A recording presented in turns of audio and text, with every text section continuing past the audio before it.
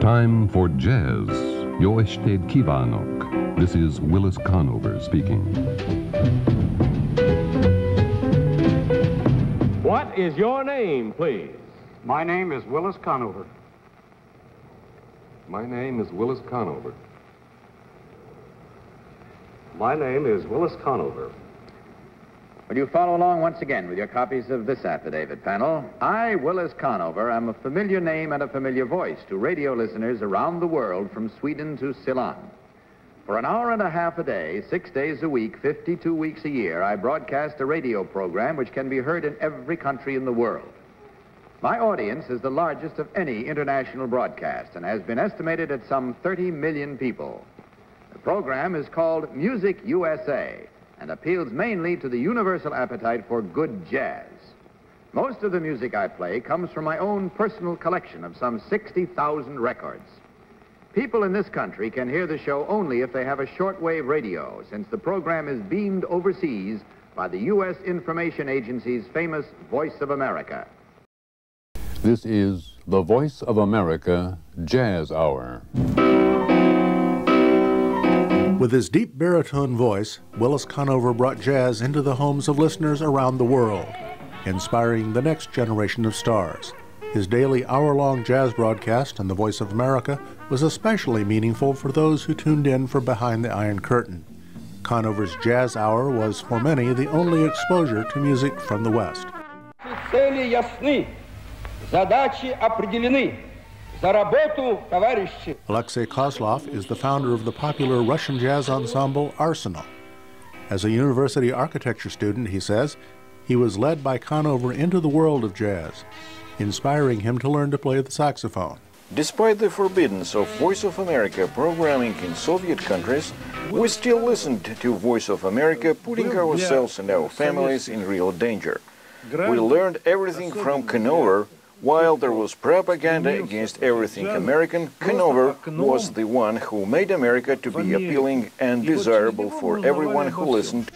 Conover's Jazz Hour provided a platform for household names in the West, like Duke Ellington, Charlie Parker, and Count Basie, to be introduced to East European audiences.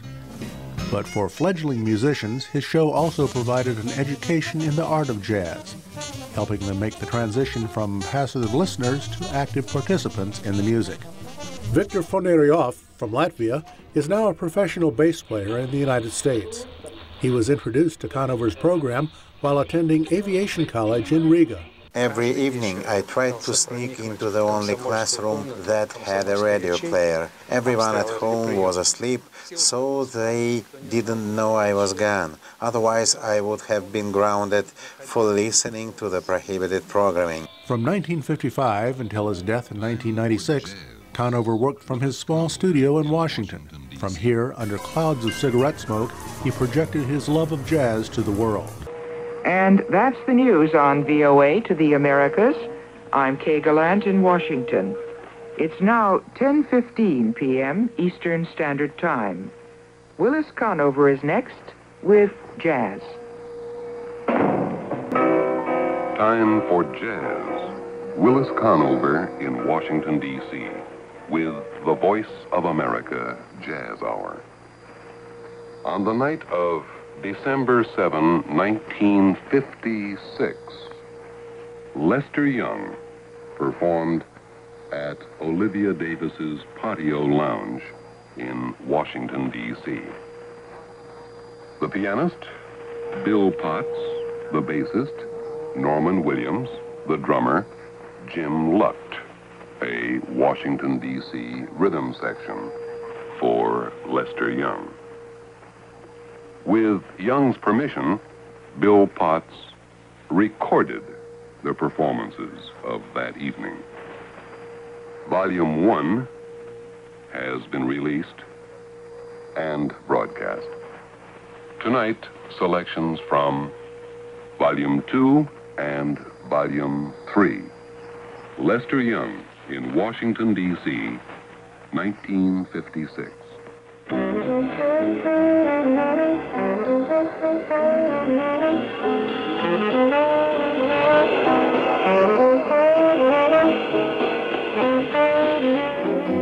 always been asked, how did you learn to play jazz music the way you did? And of course, I always tell the same story that I heard Clifford Brown on a program led by, of course, Willis Conover.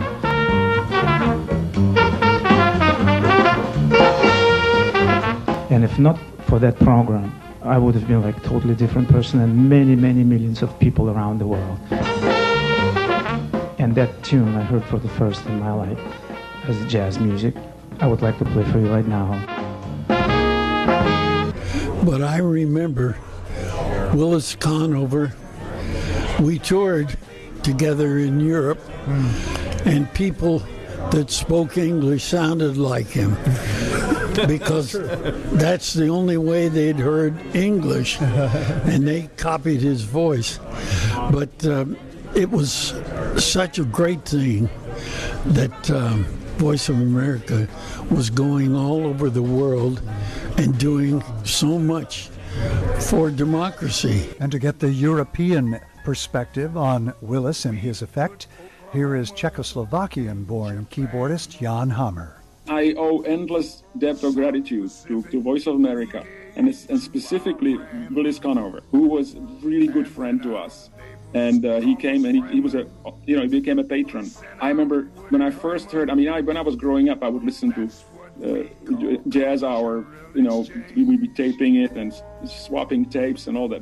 But when I first heard myself on his program playing, our record, he played our record, I thought I was going to die. It was unbelievable.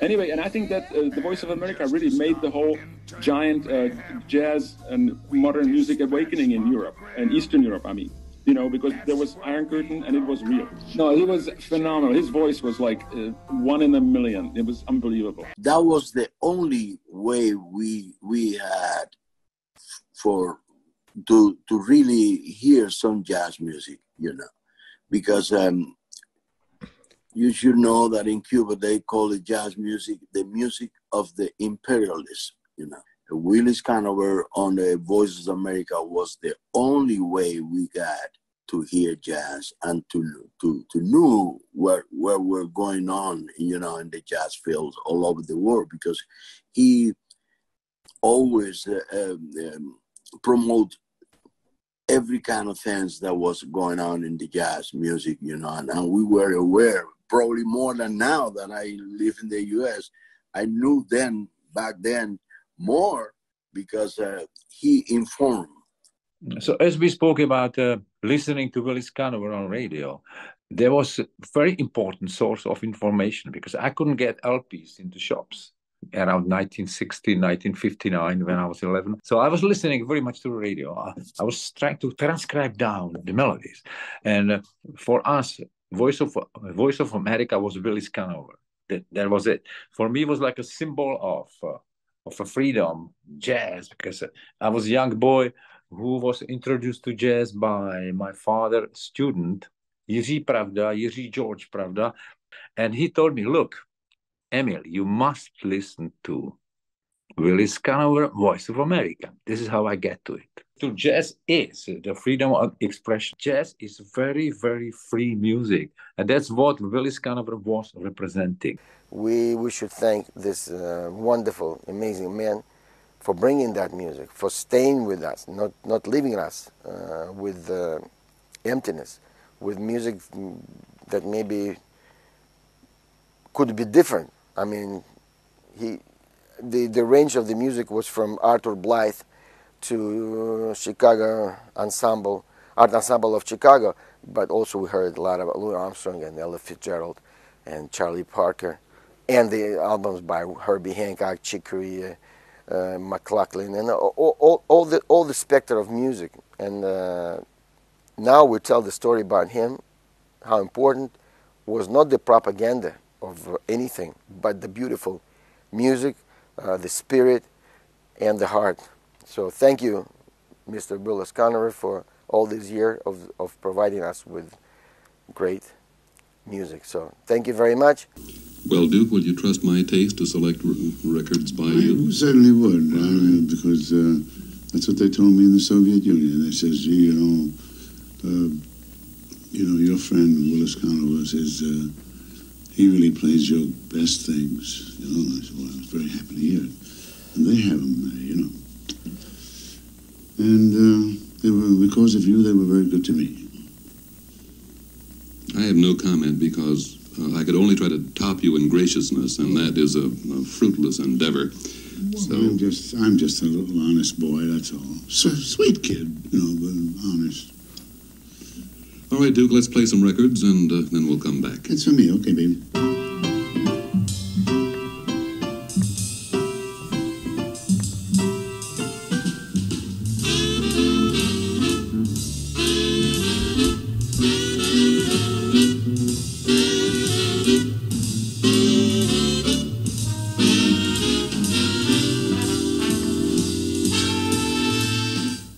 I should have prepared this, and I didn't. To the man who has brought America to the world by way of its music as created and shaped by him, Duke Ellington. Thank you very much, Willis. That's awfully gracious of you, and as usual, you are the gracious host, and it's been a complete joy being here with you, and of course, it's been instructive as well. And as we say good evening or good morning or whatever time this is, why, please tell all of your lovely listeners that we do love them madly. And a happy birthday to Duke Ellington, today, April 29, 1974. This is Willis Conover with part 1 of Music USA. Conover's attention to detail and his knack for explaining jazz to the masses may never be replicated. But in an interview near the end of his career, he seemed to feel he had accomplished his own individual goals. What I want to do is something that makes me feel that my life was worthwhile. And I think I will feel that way on my last day.